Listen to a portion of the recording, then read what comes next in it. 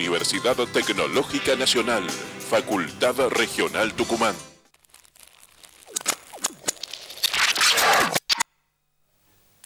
Internet existe ya desde hace muchos años y su uso se hace cada vez más indispensable para la vida cotidiana, diaria de todos nosotros. Esto ocurre, por supuesto, en todo el mundo. Nosotros, en los diferentes micros, le venimos entregando el uso que se puede dar, las utilizaciones para la vida diaria. Pero en este caso, el Mundo Eluando, Mundi para nosotros, el ingeniero está con nosotros, para comentarnos justamente sobre Internet en la vida diaria. Así es. Hoy quería hablar, Marcelo, buenas noches, dar un micro más de índole educativa, comentar cómo funciona Internet. A ver. Ver cómo esto que nos acompaña todos los días con nuestros dispositivos y al mundo en general está conectado en lo que es la red de redes.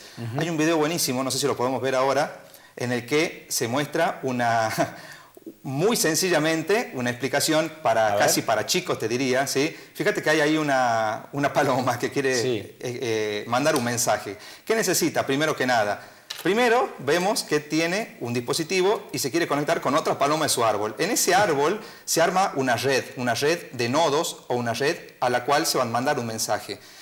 Para mandar ese mensaje hace falta un protocolo. Así como nosotros nos estamos comunicando con nuestro idioma, ellas se comunican también con su idioma y necesitan de un protocolo.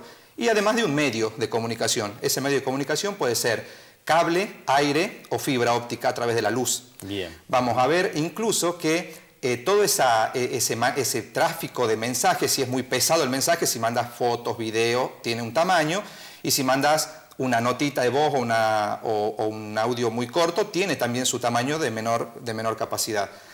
Aparece además la necesidad de poder enrutar eso, es decir de dónde va, hacia dónde va, que hay una dirección de origen, una dirección destino, que aparece ahí como vemos, lo que se llama la famosa dirección IP, que mucha gente la debe haber escuchado, claro. Y ahí aparece como la forma de identificar el origen y el destino de nuestro mensaje.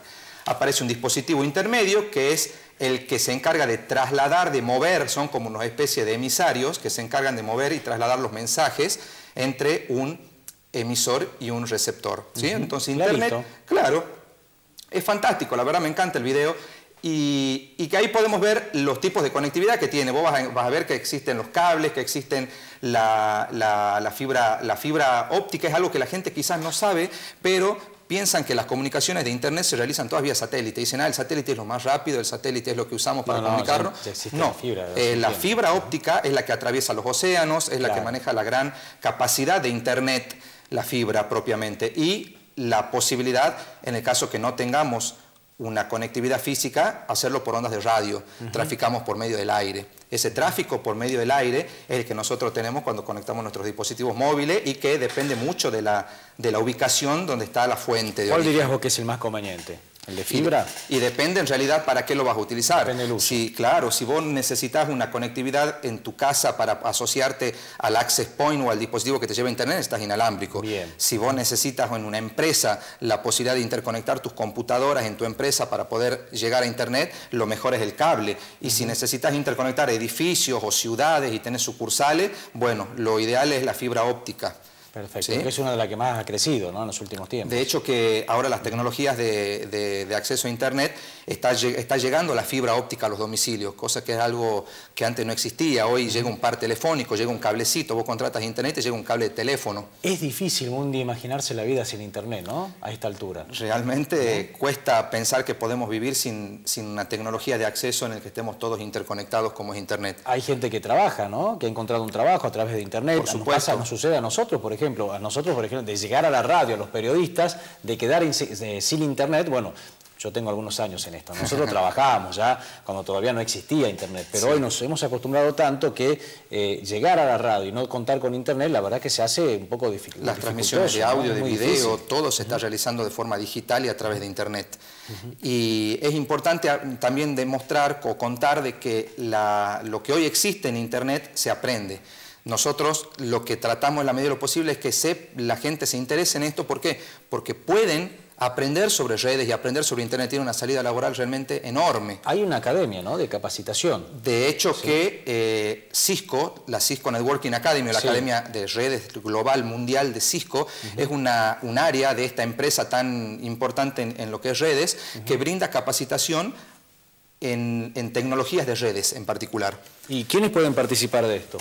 Cualquier persona, público en general. ¿Cómo puedo hacer yo, por ejemplo, si estoy interesado? Tendrías que acercarte porque en la facultad, en Rivadavia 1050, en la UTN-FRT, nosotros somos una representación de Cisco, en la Universidad Tecnológica, somos una representación de Cisco en Tucumán y contamos con una oferta académica muy interesante para aprender lo que es redes e Internet. Tenemos unas placas, ¿no?, sobre esto, sí, precisamente. Sí, ¿no? podemos ver si Ahí quieren. están. De hecho, que estamos levantando inscripciones. ¿Sí? Ya estamos levantando inscripciones, los interesados pueden acercarse y lo vamos a informar con todo gusto. Nos pueden seguir por Facebook también. Si ven ahí, @Academia Cisco Tucumán, nos encuentran y van a ver todas las novedades. ¿Qué duración tienen estos cursos? Depende, una carrera de redes está en el orden de los 2 años. Son 4 semestres y es muy, muy completa.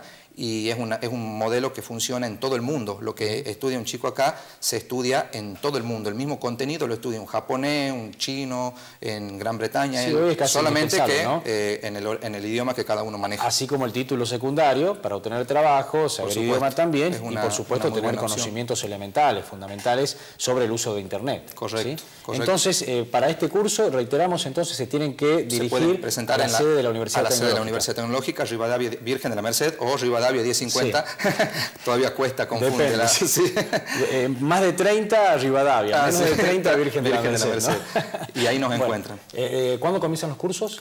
La semana que viene. La semana que viene, sí, ya. Bueno, tiene que ver con las edades, se puede inscribir cualquier persona. Es abierto para cualquier persona, incluso no necesariamente tienen que ser mayores de edad. ¿Cupo limitado? Cupo limitado, perfecto. Sí, cupo limitado. Eso es importante, sí. Entonces. Bueno, Mundi, nos reencontramos el próximo miércoles. Va a ser un gusto. ¿Sí? Con esta columna. Va a ser un gusto. Hasta luego, muchas gracias. Muchas gracias a ustedes.